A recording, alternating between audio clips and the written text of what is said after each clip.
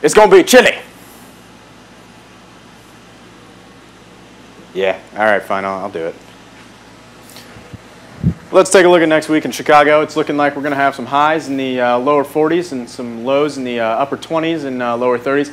On Sunday, we're going to get up to about 40 degrees, and Monday and Tuesday, we're going to be in the lower 40s, about 40 to 45 degrees. Then if we take a look at the week here, it's going to be a little chillier on Sunday, a little wind, but mostly sunny. Monday will be about the same. It's still going to be a little cold, but it'll be mostly sunny. Tuesday, we're going to get into a little partly cloudy. It's going to be rainy towards the end of the day, but senior trip leaves around the mid-afternoon, so I think we'll be all right. Thanks for taking a look at the weather with me. Back to you in the studio.